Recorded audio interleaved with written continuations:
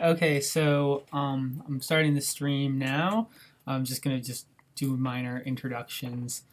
I hope everybody's doing well and safe. Um, in the chat, if you can't hear me or something's not working, let me know in the chat. And yes, Ganzo Camarena, it does look like the apocalypse outside.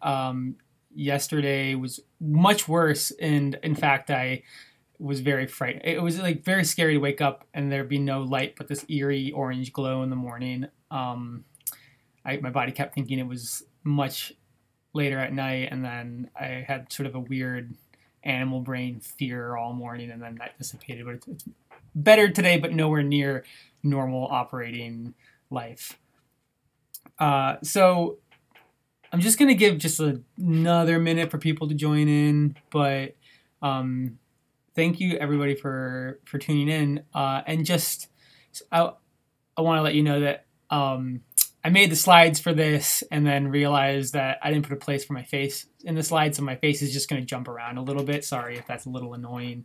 But when we actually get into the actual working on the details, I'll have another camera pointed at the kind of detail-oriented stuff, so you won't have to like squint to see that. And thank you for participating in the chat. As things go on, if anybody has any questions, of course, feel free to pitch in the chat and ask any questions.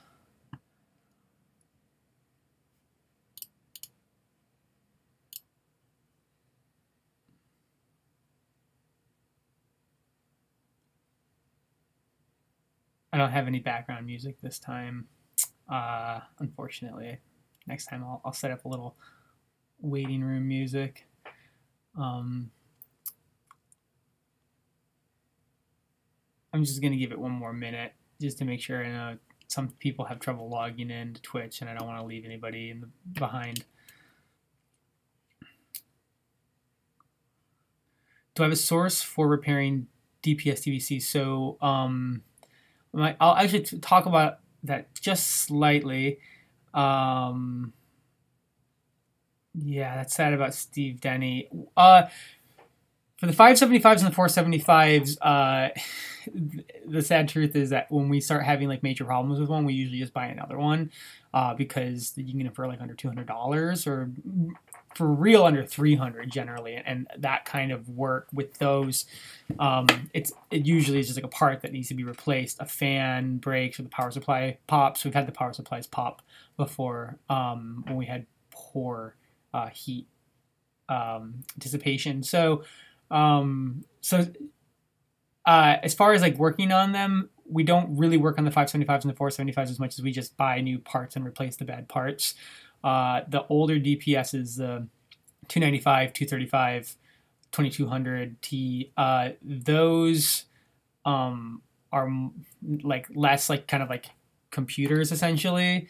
There's not a lot of components inside the 475, 575. So those we've successfully recapped those and recalibrated those, and that's been successful. And we just have an in-house tech that we work for. So I hope that answers your question. So I'm just saying, for the people that are coming in, somebody asked in the chat if we have somebody that we have designated to repair these devices, and it's basically just saying that we just kind of replace the broken devices or buy parts devices to repair like the parts that break in these, but don't really have somebody that can like switch out the EEPROM chips or like the kind of 64-legged little tiny surface mount chips. Yeah. So all right, now that there's like a good amount of people in, I'm going to get started. Thank you all for joining. My name is Morgan Morel. I am the manager of the preservation department at BAVC. And I want to just give a quick shout out thanks to the National Endowment for the Humanities for supporting this event, and for EMEA 2020 for also supporting and for hosting the event. So without NEH, we wouldn't be able. We got a generous grant from NEH to develop curriculum both online and in person. And there is a survey that I sent out about taking what kind of information in classes and curriculum people would be interested in the AV realm. And this workshop is a little bit informed by that, and we're going to be doing more classes and kind of ramping up a lot of that stuff. So this is just sort of a little bit of a teaser for that sort of for that kind of work. And then also EMEA was kind enough to have this be part of their toolbox series for their online resources, which I really, really appreciate. So big thanks to both NEH and EMEA. So moving on. Oh yeah, actually, well, before we get too far in, so basically the point of this workshop was initially just talking about these audio terminal connectors. I've got one right here. And how to work with them with the DPS. And then I realized as I was putting this out, I kind of wanted to just talk about the DPS-575 in general, because it's a really, really useful tool in AV preservation. It's a workhorse. It does a lot of things. And I feel like this is a good venue to talk about it in general. The bulk of this will be me in real time making these audio connectors. This whole thing should be under an hour, but I'll try to run through most of the stuff fairly quickly. And again, these slides will be available on BAVC's website, and I'll send out an email to the registrants with that when that happens. And this will be recorded, so it'll be on YouTube afterwards, and people can watch it. And I might even just cut out the part of me making the connectors and put that as itself on YouTube along with the whole presentation. So I'm going to talk about the 575 and why we use it, talk about the main features, how to build the connectors, and then common quirks and known issues.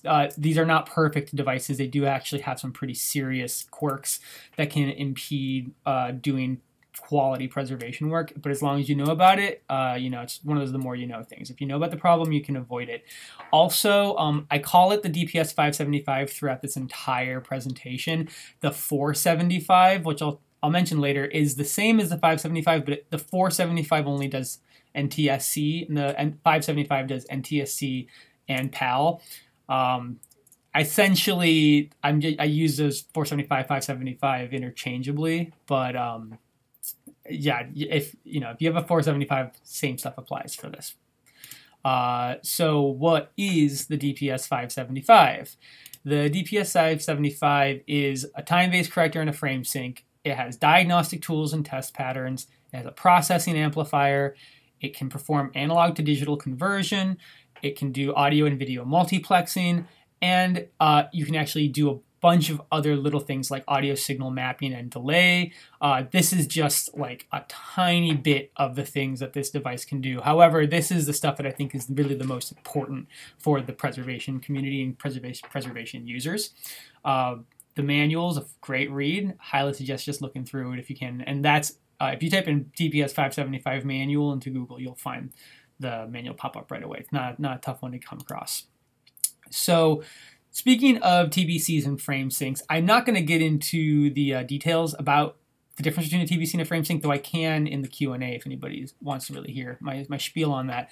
But the question is, like, why do we need that? So in general, you need to have your signal needs to be time-based corrected or frame synced before it can be digitized. Here is a quick little these is the same image, but one without a TBC and one with the TBC. So this video was just basically taken out with my cell phone, and I have a monitor that's on your left, the monitor that's playing straight off of a 1/2-inch open reel deck, and then the monitor on the right is after it's gone through a TBC. I actually didn't go through a 575 for this. I went through a 295. But that's not really more. I shouldn't even be talking about this. Confusing. But the point is, a lot of the digitization hardware, your Blackmagics, your Ajas, especially the cheaper ones, Elgatos, these kinds of digitization tools, they won't accept something that has dropped frames or has kind of a jumbled image, because when it's going into the digital realm, everything needs to be really rock solid. I don't know if some people have talked about with the Blackmagic intensity shuttles. Those are kind of like the cheapest Blackmagic devices you can get. They've had problems where it just drops frames or it'll stop capturing altogether. A lot of that is caused by giving that an untime-based corrected or frame synced signal. So at the base level, you can't really even do transfers without a TBC. So it's really great that this unit does a bunch of stuff, including having a frame sync in it. So it'll kind of complete that action for you. You could potentially use a Blackmagic device for digitizing the signal after putting it through the DPS, but I'm really I'll go into using the 575 for the digitization as well. So it also has a bunch of diagnostic tools in it. The two that I use most often are this. So there's a little Genlock light on the front panel, and that will blink if the device doesn't have Genlock or Blackburst. And in general, again, I'm happy to answer these questions about this after in the Q&A. I won't go into too much detail, but your whole digitization setup should be Genlocked together. And if it's not, you're going to get all these little issues. They might be really obvious issues, or they might be really insidious little kind of hidden issues that you're only going to notice later down in QC. And so what I like to do is have the 575 sort of be the last step or part of the stage of receiving the black burst and the loop throughs. And if that light is blinking, you know that your black burst is wrong or something. Maybe you forgot to turn on your black burst generator, or maybe a cable is bad somewhere. So this is a really good tool for just knowing right off the bat, hey, my whole setup isn't in sync. It's not black bursted. So then also there's this TSG button that stands for Test Signal Generator, and with that button you can actually create a bunch of video test signals that you can use for calibrating monitors, calibrating equipment, testing equipment, making sure it's working. The test patterns, here's a few. I mean, the ones that I'm using pretty much only in this case is the SMPTE bars. And I like to use that to calibrate my digitization equipment, my digital inputs, and my monitors. Basically, you can get like a little color burst generator on eBay. I've seen them go for like $200, $300, $400. You can get them for cheap too. But if you get a 575, then you've got a bars generator built into it. I can also talk about maybe some more complex stuff too. But the modulated ramp, the chroma sweep, the zone plate. I only have like very much a kind of a cursory understanding of what these are used for. Used by your techs to make sure that the equipment is really working, and the way that these will display improperly on a device can indicate what is wrong with the device. And so I think they just look cool, so I kind of wanted to include them, but there's many test patterns on the 575. So somebody asked, what is Genlock? I will get to that in the Q&A. Again, I think there could be an entire workshop on Genlock. There could be like an entire day's worth of curriculum on Genlock. So I'll keep it light when we get to there, but just keep that question handy and ask it in the Q&A, and I'll kind of give a little description. So processing amplifier is another feature of the 575. So it's, you'll see it referred to as a proc amp a lot when it's written down. It's one of those things where like it's called a processing amplifier, but nobody really calls it that. They call it a proc amp. And that allows you to adjust the luma, the black, the chroma, and the hue of your video signal. So you've got your signal that comes in, and then whatever comes out of the 575 is going to be adjusted according to these settings. So luma affects the white signals. Black basically will lift the waveform, so it kind of adjusts from the bottom. So luma kind of stretches out the waveform from the top. Black sort of lifts the waveform from the bottom, and then chroma adjusts how much saturation there is, and then hue adjusts the kind of color. It's really adjusting the phase of the chrominance, but if you see it with your eyes, it kind of makes things more red or more green. Again, this could be an entire day worth of talking about video signals and processing amplifiers, but I just wanted to mention that this is available on this unit. So again, this is really important, because if you're getting a video, you play it and the bars or the colors don't line up with where they should be, you can adjust the colors and the light levels and the black levels with this unit itself. So then talking about the analog to digital conversion that this deck can do, so it can take a composite video signal, an S-video signal, or a component analog signal, and then output an SDI. So SDI stands for Serial Digital Interface, and it's essentially a digital protocol for video. There is standard definition SDI, there's high definition SDI, 4K SDI. They all kind of have their own, all the formats. You actually need like a more expensive, fancier cable for the higher formats, but basically what you're able to do is digitize the signal within this unit, and then this may, I'm sorry if this is a little confusing, I'll try to make this kind of clear, but when you have a digitizing card, a Blackmagic device, an iTouch device in your computer, you can actually send that device the analog video signal, and it will convert it to digital for you. Or you can just send it the SDI signal, and at that point, it's basically just passing the SDI to the computer and doesn't have to actually do any digitizing itself. And that's kind of it's a bit of a preference and a bit of a technological question, but I have found that the digitization from the 575, if done properly, is better, higher quality, and loses less extra metadata and information than the Blackmagic's analog to digital converters. So this is why, again, this is a super important tool, because it can actually capture more information than the Blackmagic onboard converters.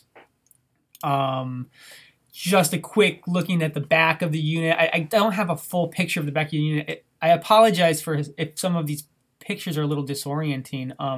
It's actually very hard to properly capture the geometry of a one unit tall rack mount unit because they're very long and it's kind of a weird geometry. I'll just go back real quick and you can kind of see that this is the unit, this is the front. So what you're looking at now is going to be on the back of the unit. And so you see there's the S video in, CAV-Y in, CAV-R in, or RY in, BY in, component in, and SDI in. I just want to basically show that these are all the kind of video input signals that this device can receive. So, and just showing how it lines up with, on the front, there's these little lights that say comp and S-video, CAV, SDI, and then you can click the video in button to change which input you want to send it. So you could potentially have a bunch of different devices plugged into this and use it like a switcher even.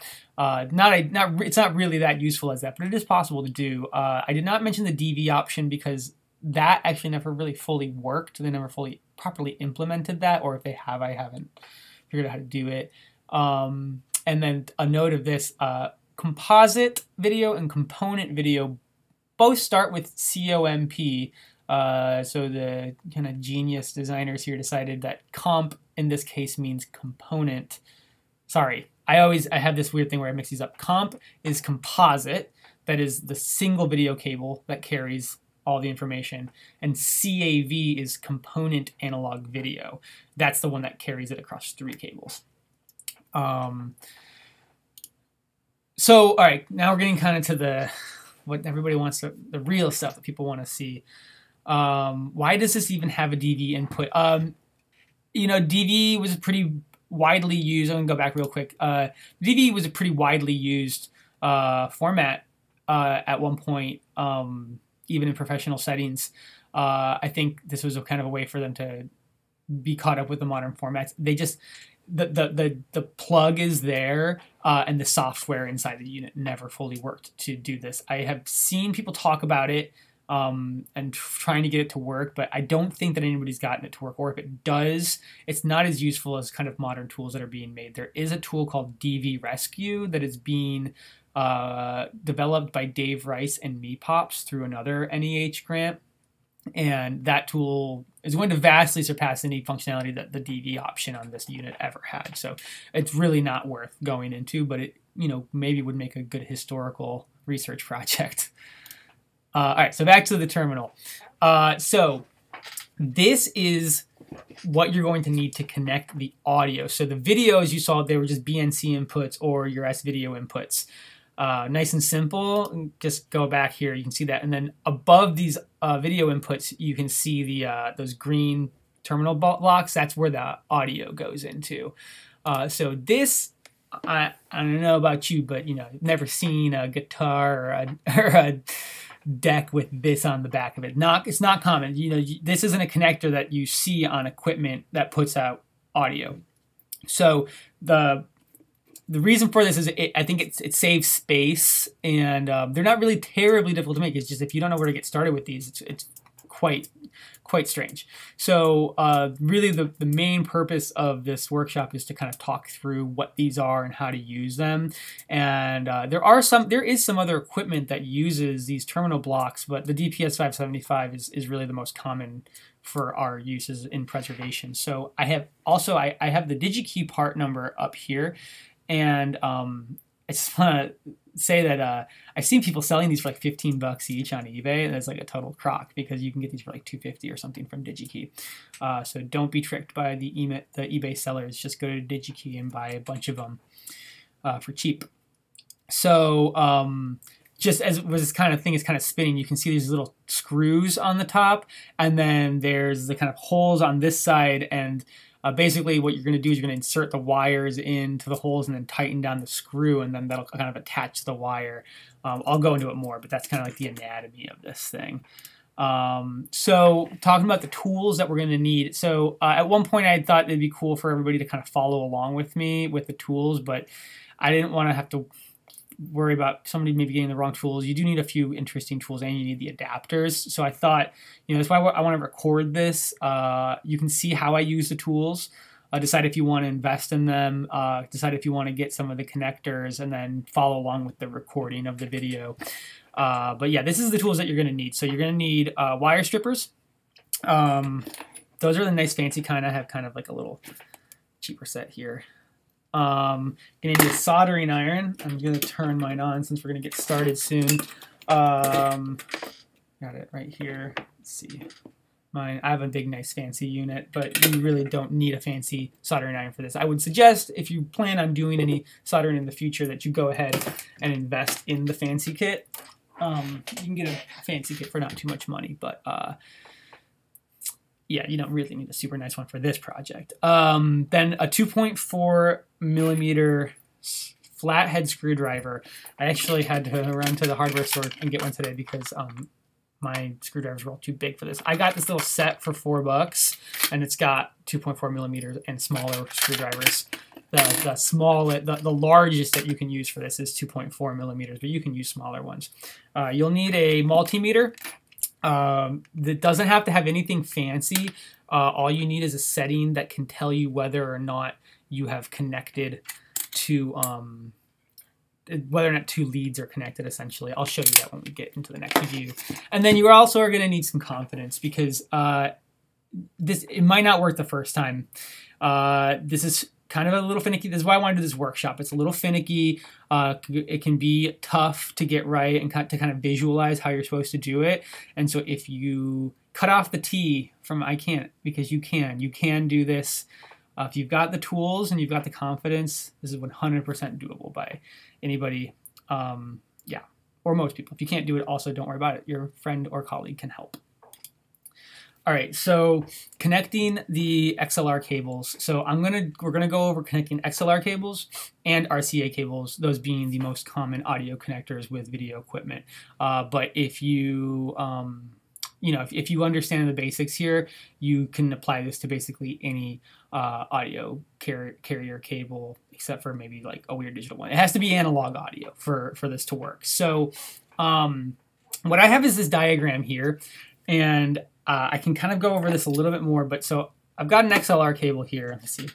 And if you're not familiar with XLR, it's a pro audio cable, and they're used on microphones, used on decks, equipment, used all over the place. The reason that it gets used in professional settings is because it's nice and sturdy, nice and big. The pins are recessed a little bit in here, so they're hard to bend. They don't get bent up quite as easily as like a RCA or a guitar cable. And they actually only go one way, so it's it's always a little weird to use gendered language in this, but that is sort of the standard with this sort of stuff, given that gender reveal parties have completely ravaged the California wildlife right now. It's a little weird, but basically you've got your male ends where the pins stick out and your female ends where the pins are inside and recessed, and they fit into each other as such. So the way that this is going to work in general, I haven't seen anything in the contrary to this, but in general, your male pins, the information is kind of going out, and then with the female pins, the information is going in.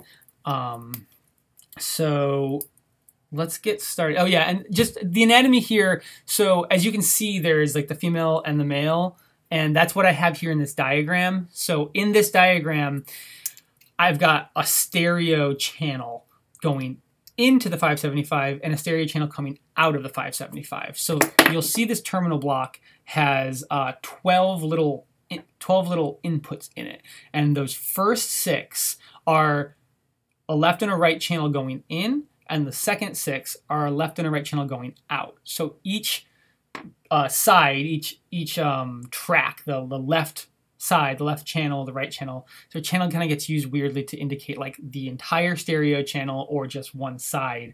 So let me know if that's confusing. I'm happy to kind of clarify that. But your left side has 3 pins that are going to go in, and that's hot, cold, and ground. And so you'll see with this little XLR diagram, the reason I include this here is I honestly always have a hard time remembering which pin is which. So I literally have one of these diagrams just printed out and put on my office wall so that I know when I'm doing this which one is which. So with the female, let's see here, you've got hot, cold, ground starting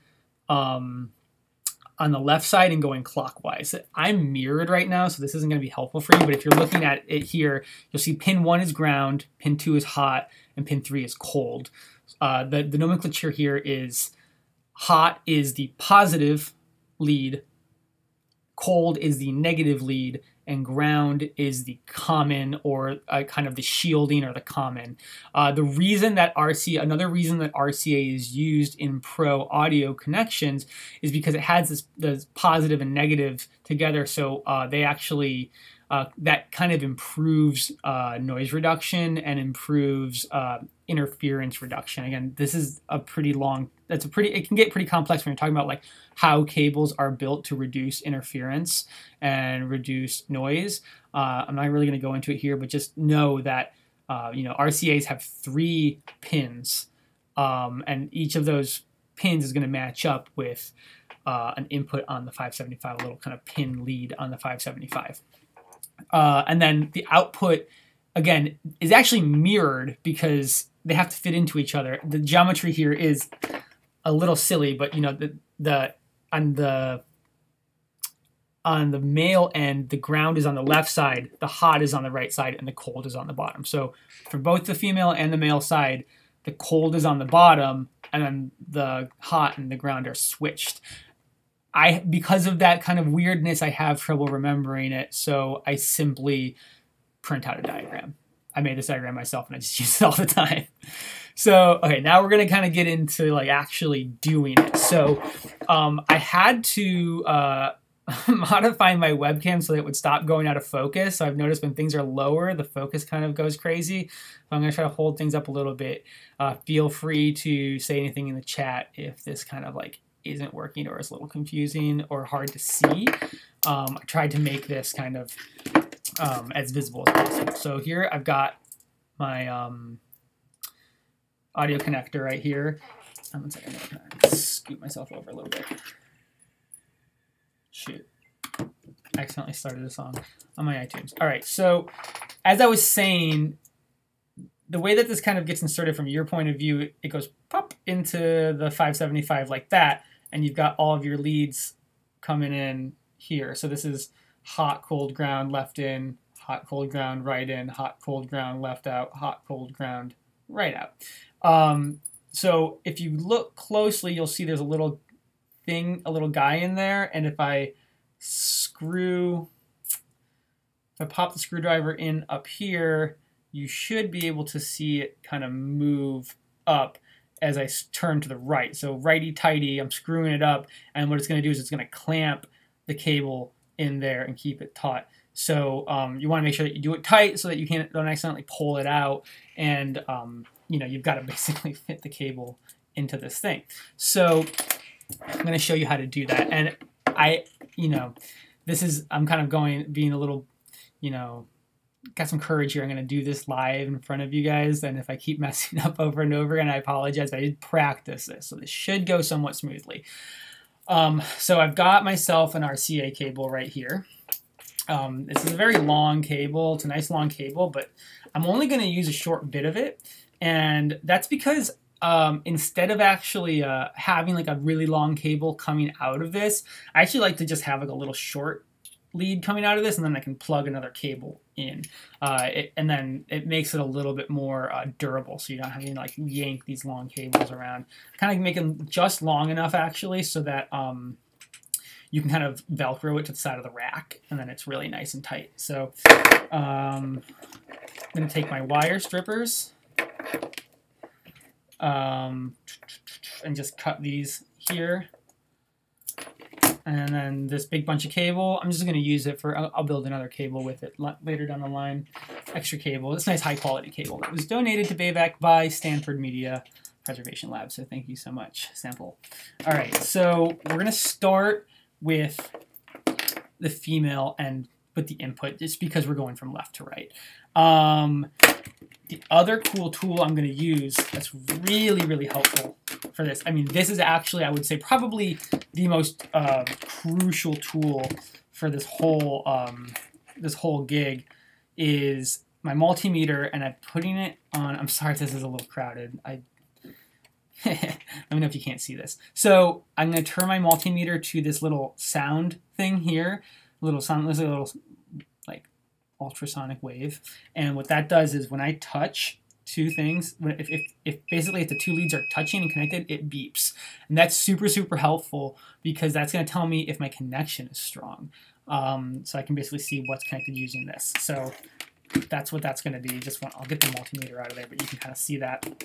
So now I've got, I'm going to start with the female end, like I said, and then I take these wire strippers. What's cool about these wire strippers is I have this little adjuster here, and so I can adjust kind of like how big the mouth is, so I can not accidentally go too deep. So I'm going to go in here and strip that off, and you know, the plastic end, keep track of your plastic ends after this, girls, your desk's just gonna be covered in little pieces of plastic.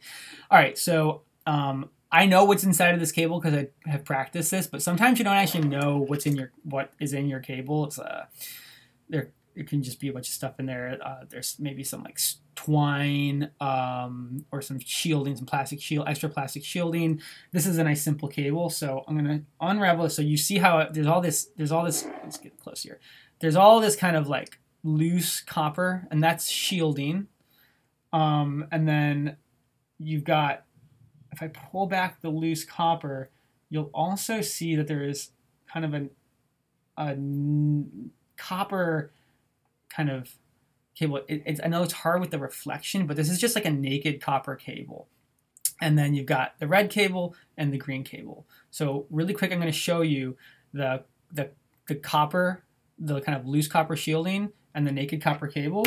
So they're actually connected to each other. They're both ground. So I'll just show you by touching the naked copper cable and the shielding, and you hear the beep, beep. Okay, cool. So that's just to prove. I can't speak to the design of the cable. I don't exactly know. I mean, I can kind of guess why that is, but I'm not going to say it and just be wrong. But they have the shielding in the ground. You kind of want the shielding to go around for noise reduction and interference reduction to go around everything. But then they also, because I'm going to guess because they know people are going to be connecting the ground to an adapter at one end, they give you the actual cable kind of twisted up form too. So what I'm going to do right now is just cut off this sort of loose end. I've kind of, you know, twisted it into kind of a little like lead shape. I'm going to cut it off because it's just going to get in the way, and we have the other kind of nice form factor cable. I just dropped it. My carpet is covered in little copper hairs. Okay, so in general, when you get to the point where you've got, you know, your three cables, you've identified like the three leads that you're going to use, you have to then figure out which one is which. So if I was going into this blind, I would say, just guessing, the red is hot, the green is cold, and this is the ground. This is just something that I have learned. This is a convention that is generally used. Hot is red, just like your sink or your shower. Green is not common. Usually you'll see black or blue for cold, but in this case, green. Whatever. And then that's just how it is on this cable. And then usually the shielding or the naked cable or the exposed cable is going to be your ground. So just by using deduction, I've got my red I know is going to be hot, or I'm guessing is going to be hot. This I'm guessing is going to be cold, ground, and so then this leaves the green for cold. So we're going to test this before. You can go ahead and just say, yeah, that's what I think it is, but you got to test it before you move forward, or else you can find yourself in trouble. If you connect things wrong, you might still get a signal into the 575. It's just going to be the wrong phase, and if it's the wrong phase, it could cancel itself out with you'll have all sorts of issues. You don't want to have things in the wrong phase.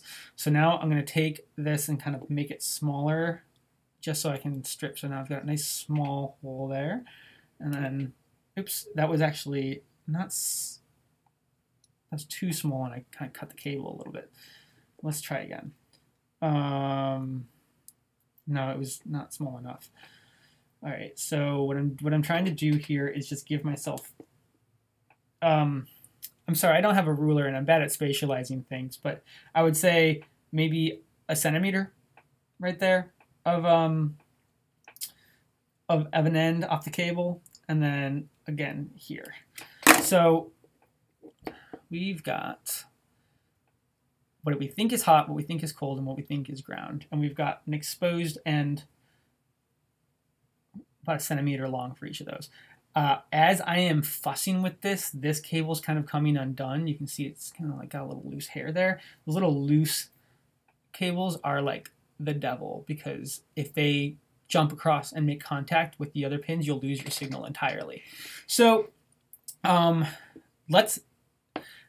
before I test this, simply for the sake of not damaging the cables and making sure that everything is like really solid, what I'm going to do instead of testing it now is I'm going to solder these ends. And if you're not familiar with solder is essentially, it used to be made of lead, but they have lead-free versions now.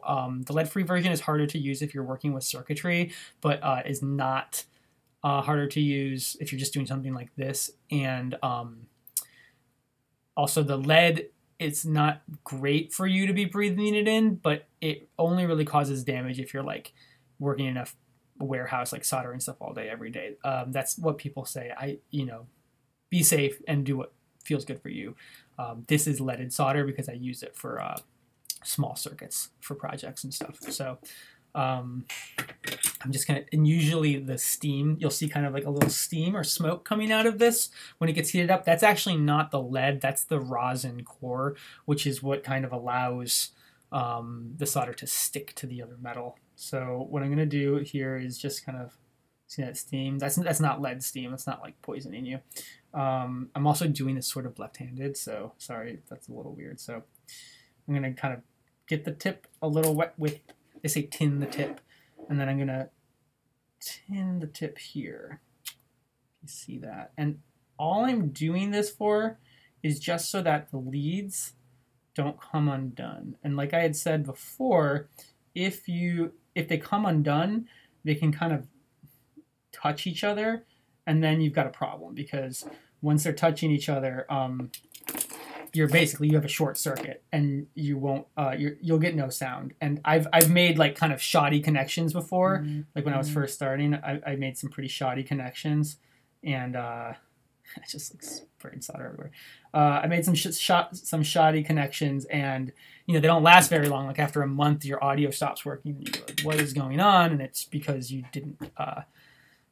It's because the things kind of came undone. So my solution to that is just to solder the tips. So you can see they look kind of shinier than they were before. They're less copper, and they're a little more sturdy. So now that we have that, I'm going to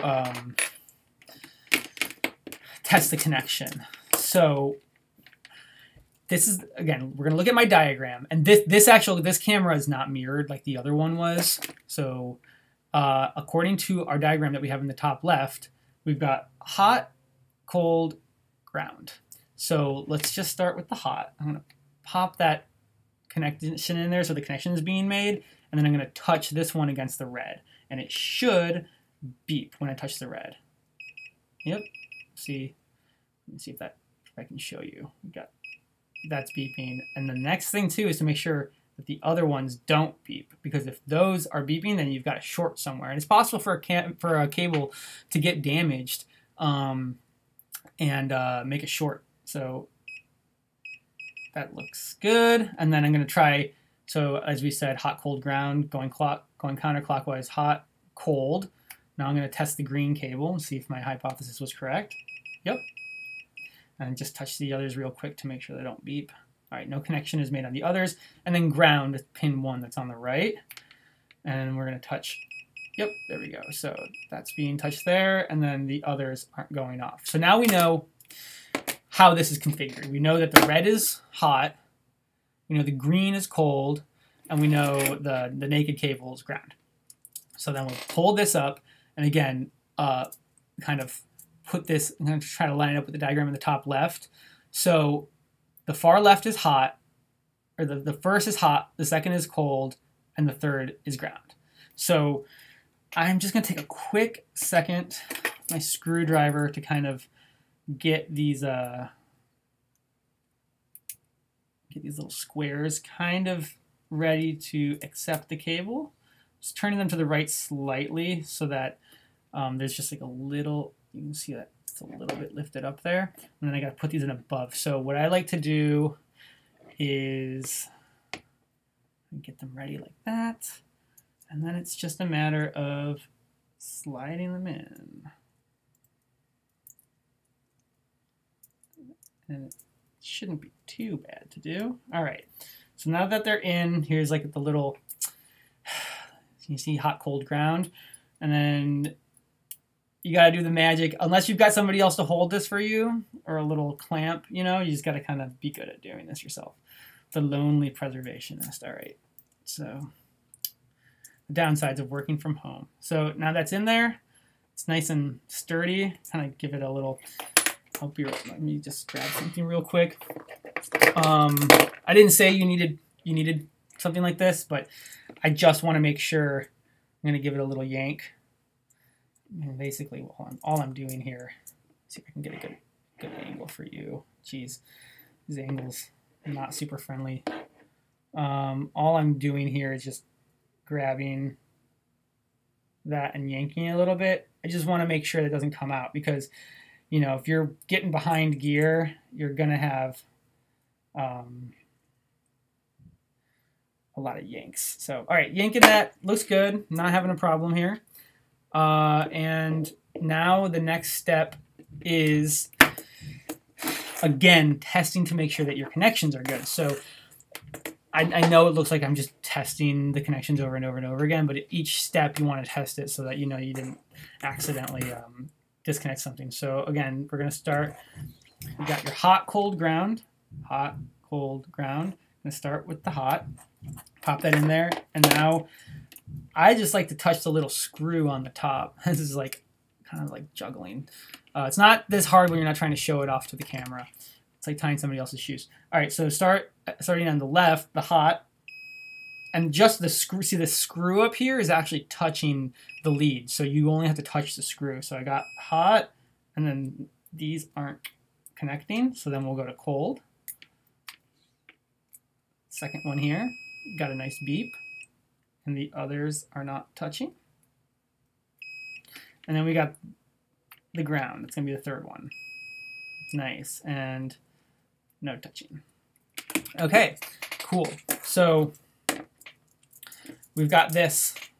So right now we have the left channel input. So that's fun. Now I'm going to do in front of you, I'm going to try to do the right channel input as fast as I can.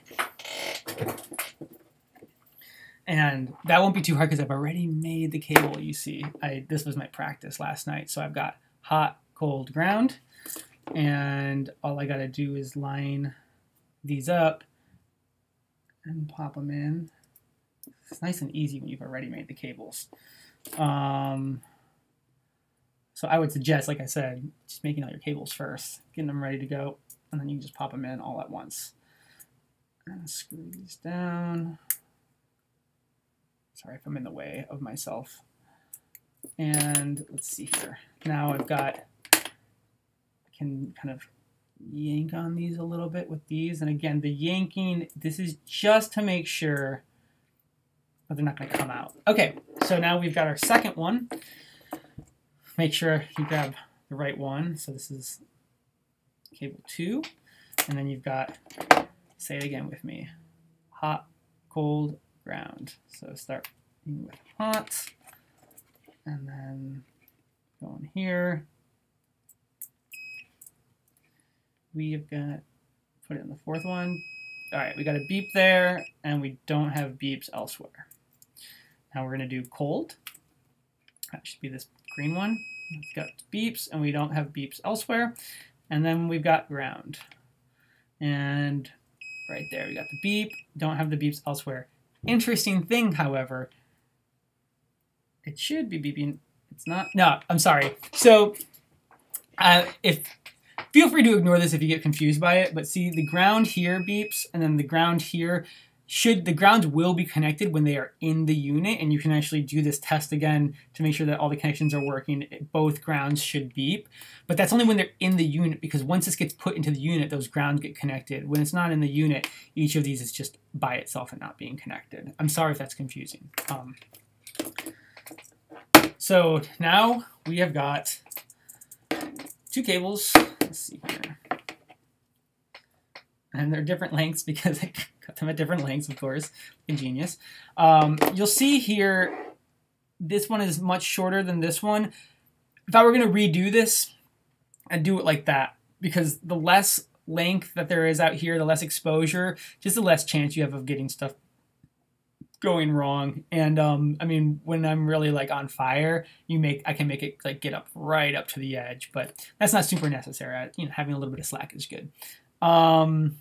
In fact, I think it's probably better if you're a beginner to give yourself a little bit of slack, because then what's really tough is if you are stripping the cable and you have sort of the cables are come out at different lengths, and then you can get one in but the other won't reach. It's happened to me a bunch of times, so don't be frustrated.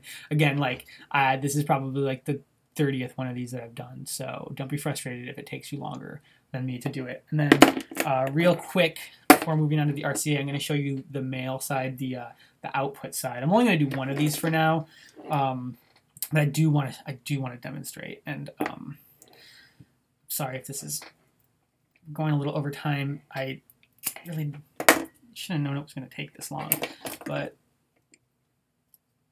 thought it'd be a little quicker.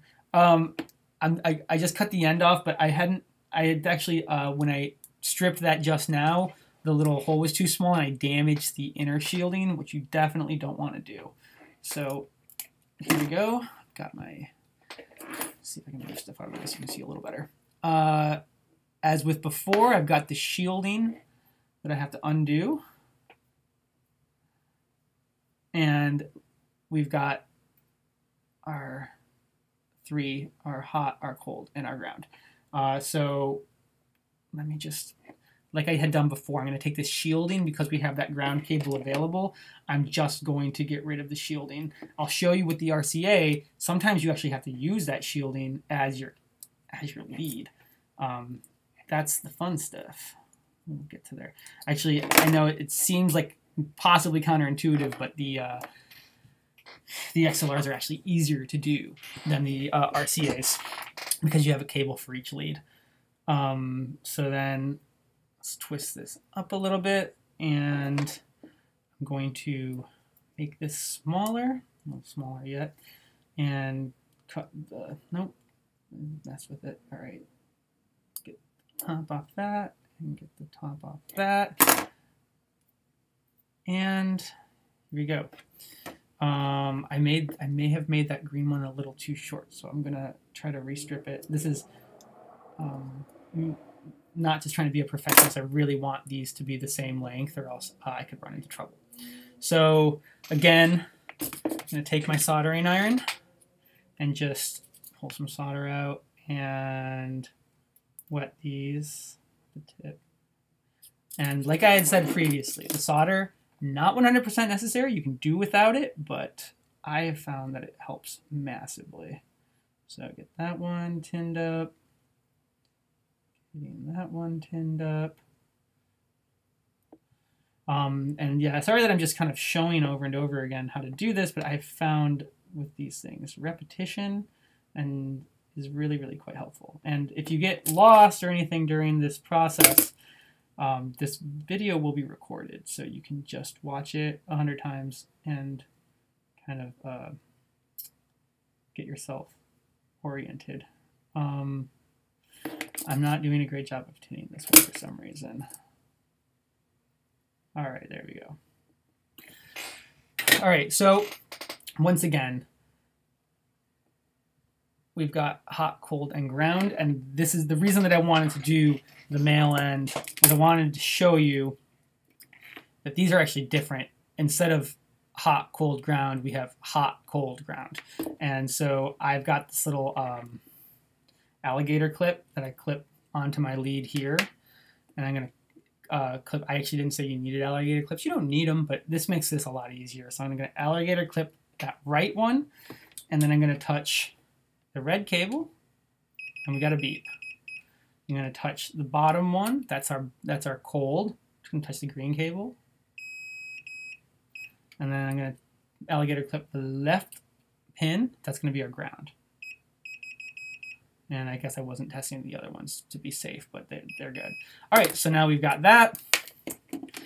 All right, so this is going to be right above me. We've got the left output, so that's going to be in the next ones over. And again, hot, cold, ground, same as before. The way that they go in, according to this diagram I have up here, we've got hot, cold, ground. So what I kind of like to do is, let's see. Sorry, I'm doing this off screen. Line them up so they're just ready to go. Hot, cold, ground. And then insert.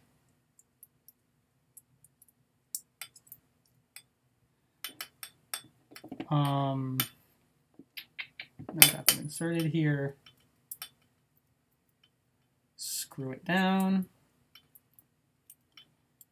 And screw it down. Let's see. And then we got it in there. I'm going to do the quick, the plier yank test. And let's see if I can kind of, I've had trouble capturing this one. There we go. I'm yanking that one, and then, let's see. Well, I can yank both of them at the same time. Nothing bad. All right, going back to our original test, I'm gonna test the hot first. That's the right pin. And then got my lead here, and I'm not getting anything. Let's see here. My multimeter turned off. I thought I had screwed it out at first. So again, got the right pin connected there, and the hot. All right, now I'll connect my cold pin, which is this bottom one. Good. Happy so far. And the last one, the ground pin. And the other two aren't going. All right, so that's it. I'm not going to do the last one for you, but right now we've got our two inputs, the two female ends, which will receive the input signal, and then the male end, which will receive the output signal. Again, so the input signal is what you're going to be sending to the 575 to be digitized. The output, not quite as important in a digital preservation workflow. However, you can send that out to speakers or to a headphone amp or to an audio scope. That's really helpful. It's very good. It's just, I would say, more importantly, you want to get the female lens for the input. Okay, now I hope that I didn't bore everybody to tears with that one. But next up, we're going to do RCA. So RCA cable, very similar to the XLR, except the RCA cables only have two leads. They only have the center pin, the hot pin, and then the ground. So in the case where you have a cable with only two leads, rather than doing hot, cold, ground, you just do hot, ground, ground. So whatever is going into the ground pin will also be going into the cold pin. That's how you do the XLR cables. So what I'm going to show you now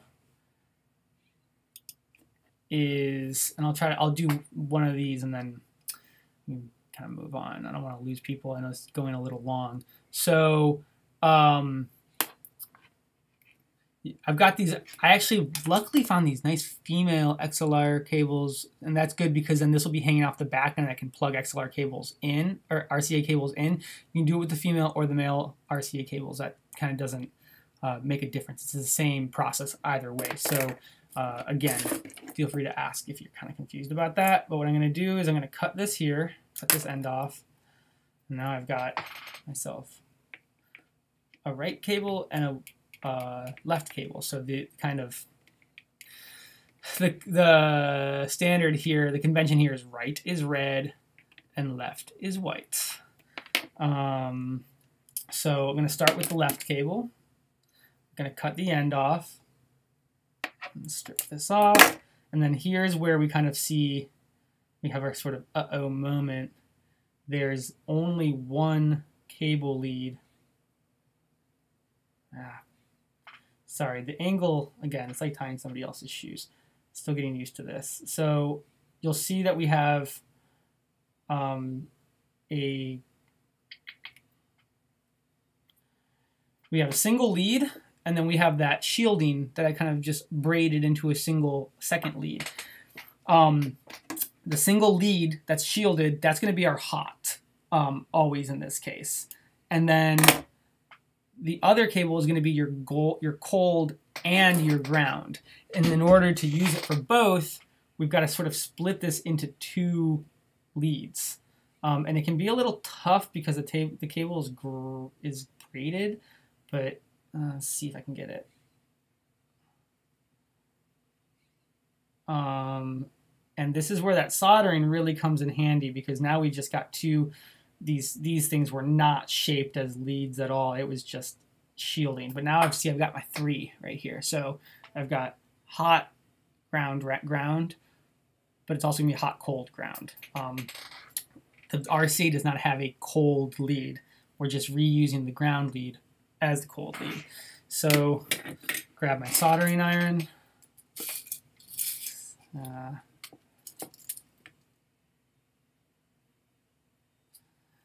And then tin the tips.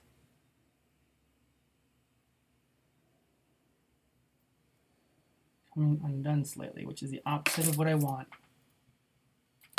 If anybody has any questions, go ahead and ask them in the chat about this process, and I can kind of like talk through while I'm doing this.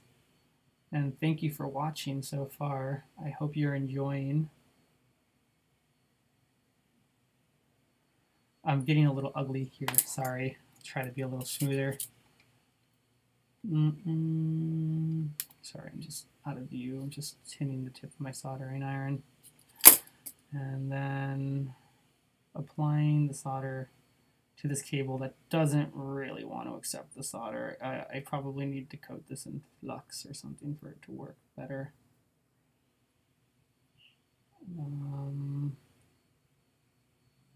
Yeah, this isn't quite working as well as I had hoped, but you do make do with what you got.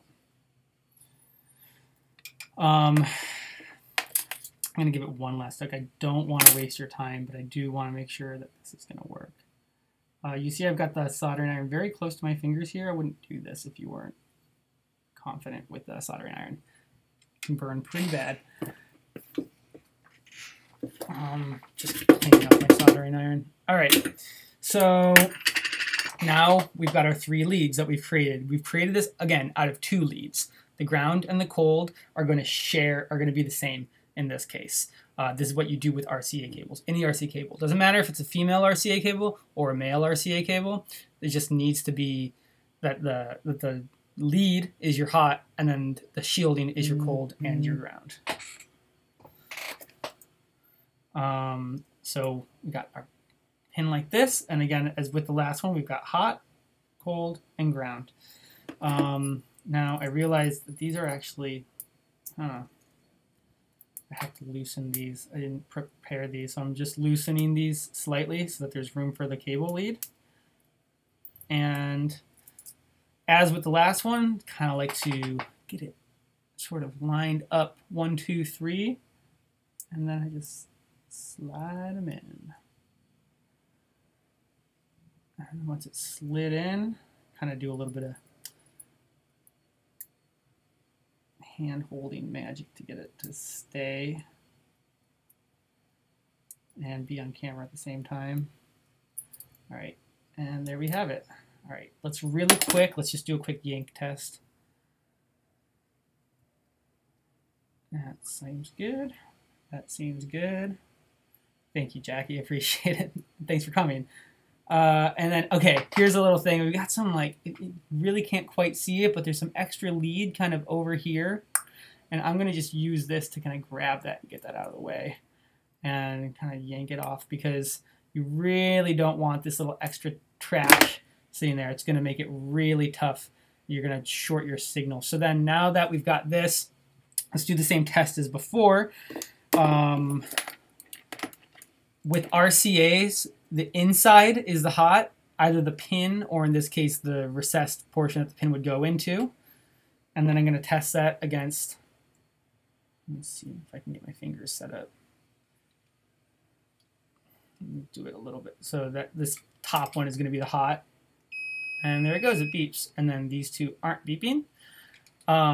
Just to clarify, you're dividing the cold ground in half. Yes. So with the RCA cables, there are only there's only one lead and then the shielding. So what I've done is I've used the shielding as both the cold and the ground leads.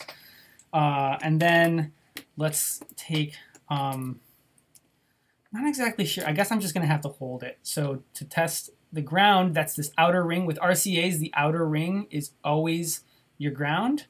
And this is just going to be pretty funny. This is going to be like playing Twister with myself. All right. So I'm touching the one lead to the ground of the RCA. And then I'm touching the second pin. We got a beep. And the third pin, we've also got a beep. So again, the hot doesn't beep. And then the cold and the ground, sorry about that weird camera fluctuation. The cold and the ground are both connected to the same lead. So now we've got an RCA that's ready to accept an input. So the reason I used this kind of female RCA was so that I can just have this dangling off the deck and then I can plug anything into it. What I would do, that's the left side, and then this is the right side, and that would connect this using the same method into here, and then I would have an input for the RCA. Now, what I like to do when I make these is I make one terminal block RCA, or one terminal block XLR, and the second terminal block RCA. That's because sometimes at a station, you'll have some decks that have XLR and some decks that have RCA, and then you can just simply have both of them plugged in and ready to go. I don't generally connect an output RCA. You can, but all of the equipment that I use to monitor audio out of the output is generally XLR. Since I have the equipment and the tools, I might do the output RCA, but I think that this should be good for this portion of the presentation. I don't want to just keep doing the same thing over and over again. However, if anybody really wants to see me to do the second one, I can, but it'll be the same as the first. You're going to have the you're going to have the lead, the shield, and the shield. Hot, cold, ground. Again, cold and ground with the RCA are the same lead. All right, so that concludes the kind of workshop portion of this presentation. I hope that was illuminating. Again, please throw any questions in the chat if you have any. So real quick, I want to go over some of the audio mapping options. So there's a few audio options, like I was talking about, that are sort of these cool options that you have with this tool. One second. I'm going to just need some water really quick. Thank you. Sorry, it's like really loud, refreshing beverage. All right, so if you go into the audio options, and I don't have a unit here, so I can't show you, but you go into menu and then you go to audio options. In the global audio config menu, there is this option that says channel in, arrow out. And then you've got 4 options. You've got 1 to 1, 2 to 2, 2 to 1, 1 to 2, and then so on, as I have on the kind of left side of this page. And so what this says is that in that first option, 1 to 1, 2 to 2, the output is mapped the same as the input.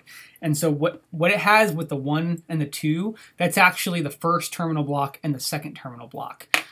First terminal block on the left, that's your channel 1. Second one is your channel 2 input. And that just means that whatever's coming out of the 575 of channel 1 will be what's going into channel 1. And coming out of channel 2 is what's going into channel 2. That seems like the kind of like your standard, like what you would always want to do. But let me explain why you would actually want to change that. So that's 1 to 1 and 2 to 2 is your most commonly used, most useful option. 2 to 1, 1 to 2 is nice second place. And what that says is that whatever's going into channel 1 is going to come out channel 2. And whatever's coming out of into channel 2 is going to go out of channel 1. I'm sorry, I kind of goofed this, but the description is a little, I want to get the description right. 2 to 1 and 1 to 2 says that the output of channel 1 will be what's going into channel 2, and the output of channel 2 is what's going into channel 1. The reason that's useful is because, as I just shown you, I'd made one terminal block for channel 1 that had XLR connectors, and a second one that had the RCA connectors. And if I always have them physically in the deck with XLR as channel 1 and the RCA as channel 2, then I can't, without this option, I wouldn't be able to use the RCA connectors to send audio out channel 1. But if you're using a tool like vRecord or Blackmagic or whatever, the default channel record, the channels that it's going to record are your channel 1. And so you actually have to tell the device, if you want to use the RCA connectors and the RCA terminal block is going into channel 2, you've got to tell the device, send what's going into the RCA channel 2 out channel 1.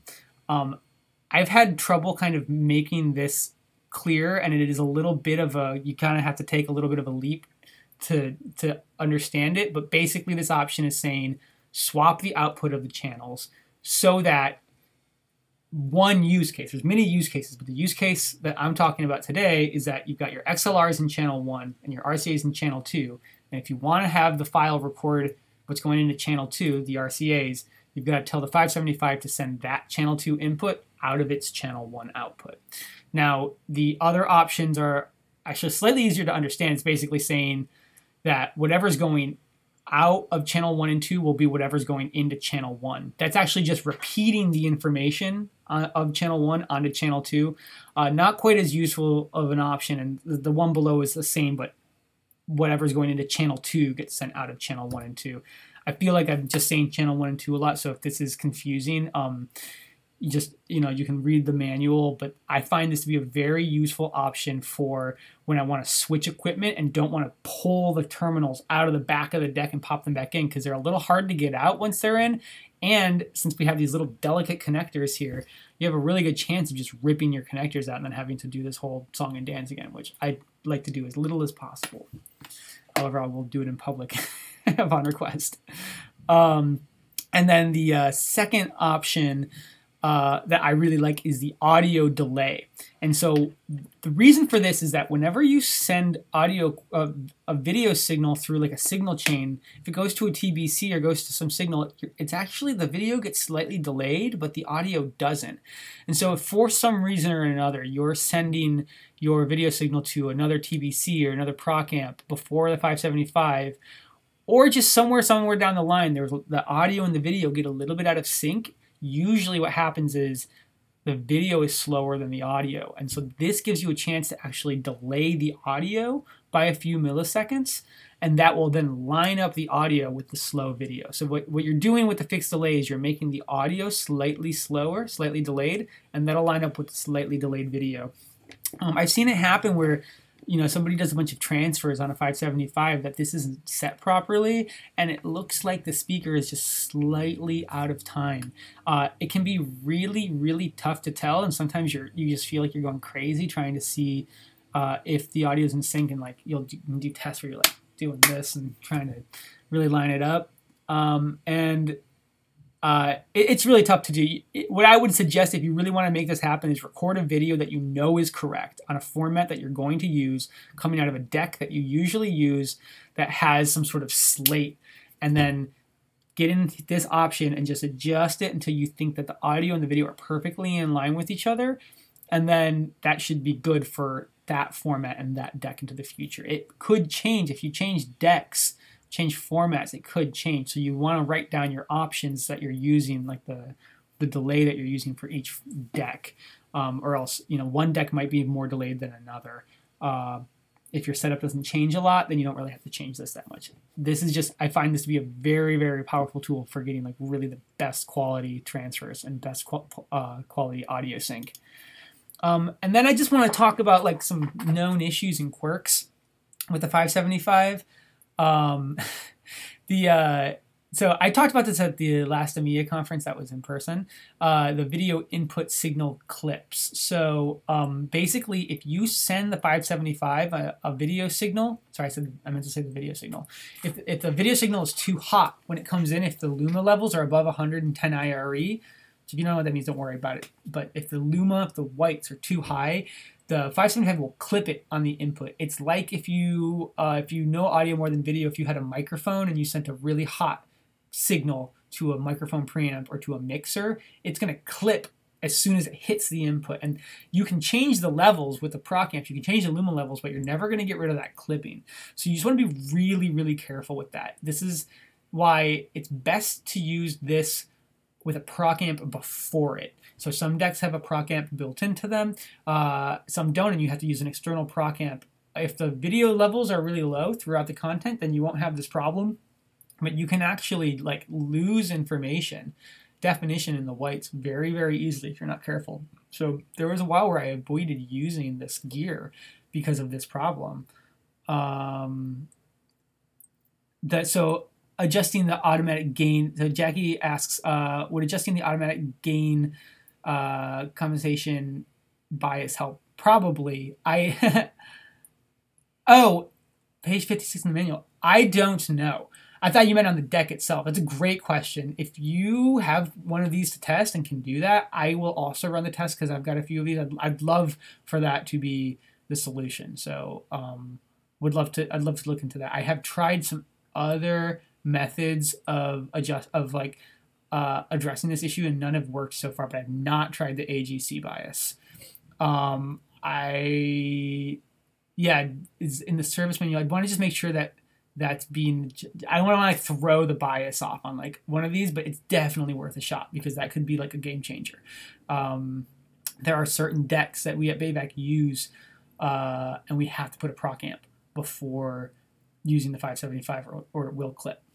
And then also the S-video inputs are bad on the 575s. Just don't use them. Do not use the S-video. I know I said you could before. That in theory, yes, you can use the S-video, but it mangles the digital signal. Won't go into too much detail on that. But yeah, don't use the S-video, please. And speaking of known issues, just a real quick plug. I'm part of a group working on something called AV-KID, the Audio Video Known Issues database. And it's basically we're trying to build a collection of information about equipment that is sort of like what we're calling known issues, essentially something that is an issue or a problem like that clipping or the S-video that isn't in a manual, isn't in a service manual because it's not actually acting the way that it's supposed to. You can make an argument that the clipping is the way it's working the way it's supposed to, but I would say, we're basically trying to collect a bunch of information that's like if you receive some equipment or you buy some equipment and you want to see if anybody else is having a problem with it that's caused like an issue with the utility of the device, that you could look into this database and see if that issue exists, if you're having the same problem as somebody else having it, or if you found something wrong with a piece of equipment and you want to share, this is a place for it to live. So let me see right here, we got a link, bit.ly link to the Google Drive, the Google Forms survey, and the survey is just a way to fill out information about known issues. And yeah, I'm excited about this project. I just wanted to do a quick plug.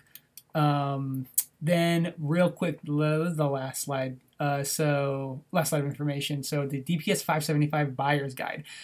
I understand that if people really like this presentation, they're going to start going out and buying these on eBay, which makes me a little scared because I want to, of course, hoard them for myself. But yeah, everybody should get some of these, have some. They're very useful, and they pop up on eBay fairly frequently. So keep in mind, like I said before, the 475s and the 575s are almost identical. The 475 cannot do PAL. If you don't have any PAL that you're planning on doing, go ahead and get the 475. However, make sure that the unit has the audio option. So the bulk of this presentation was talking about how to connect the audio to the 575. Make sure that you can see the back of the unit in the photos and that there are the little green terminal blocks, or at least, if not the terminal blocks, the little receivers for the blocks.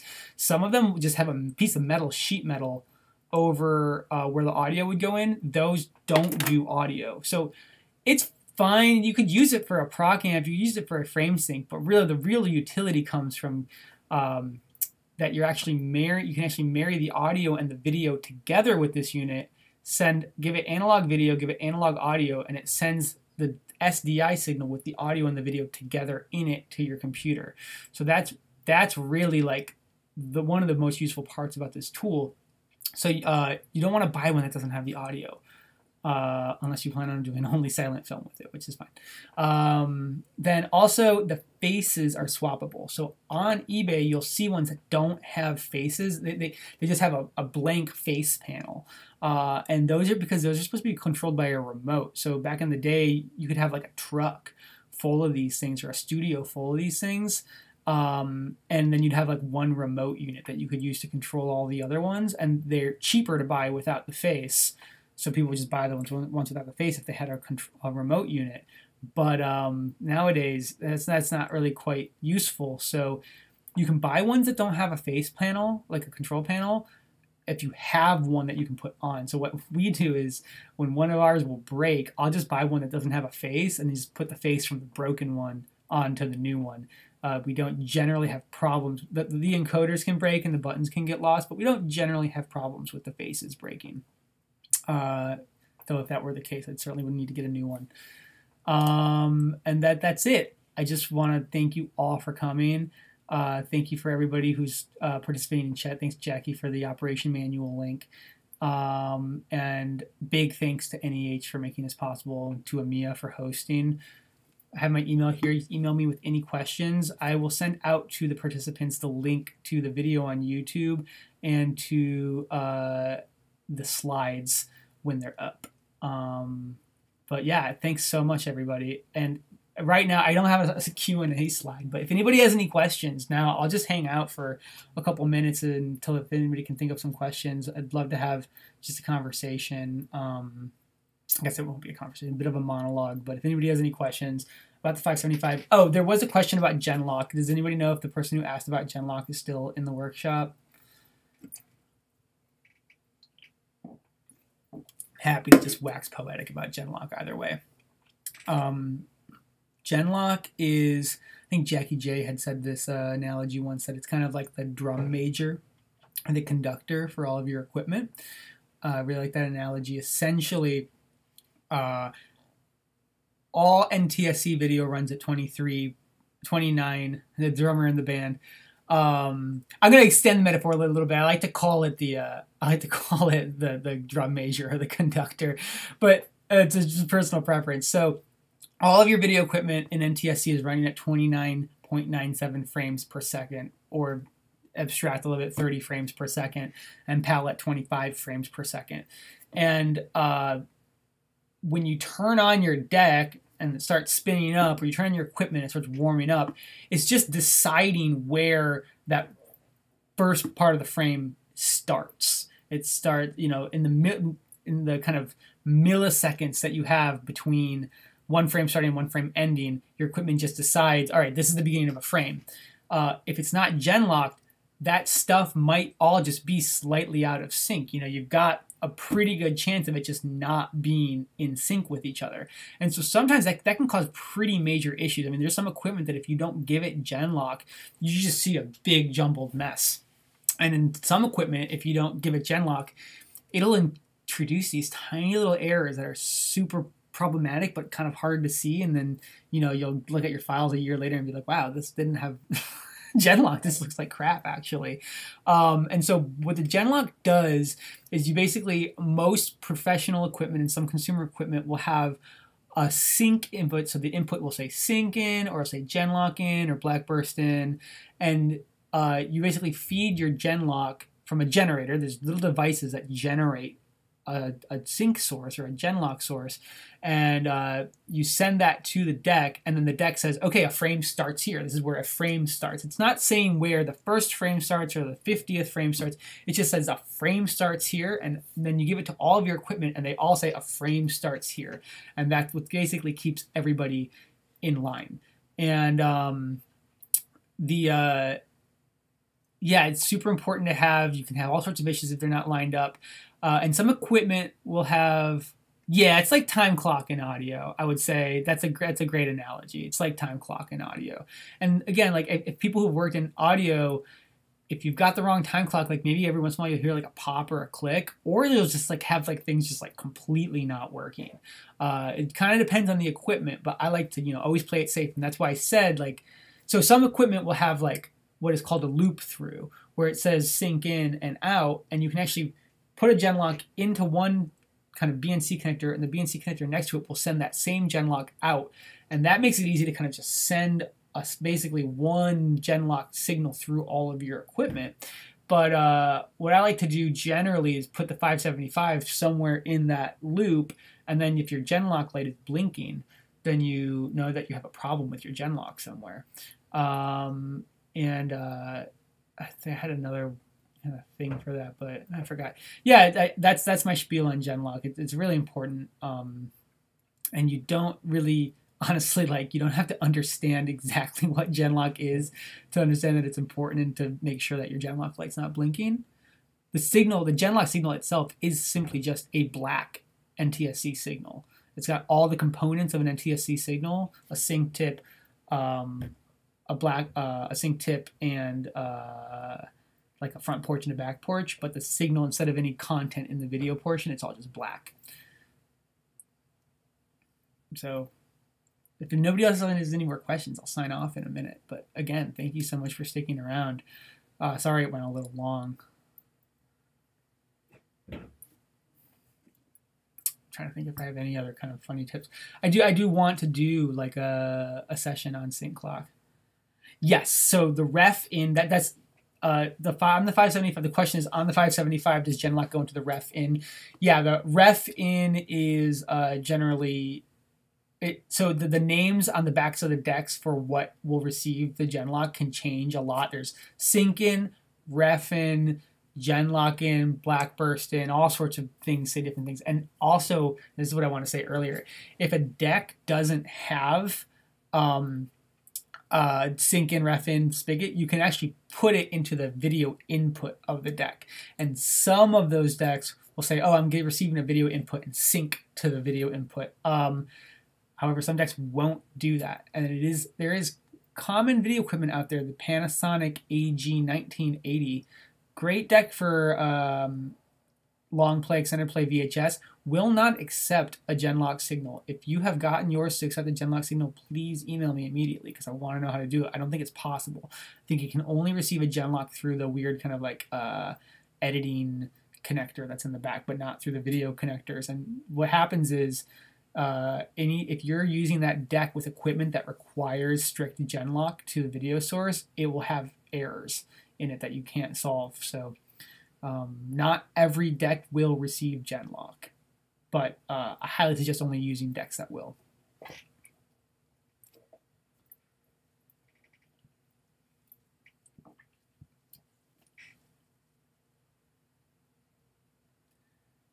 I'll give it one more second with the other questions. And yeah, also clean up your workstation afterwards. I have a bunch of little tiny pieces of metal and solder and rubber and plastic sitting around my workstation, which if you step on a little piece of metal, it really smarts. Okay, cool. Well, I'm going to call it a day then, but thank you again so much for tuning in, and thank you to the NEH for making this possible and to EMEA for hosting. Have a great time, everybody. Have fun 575 and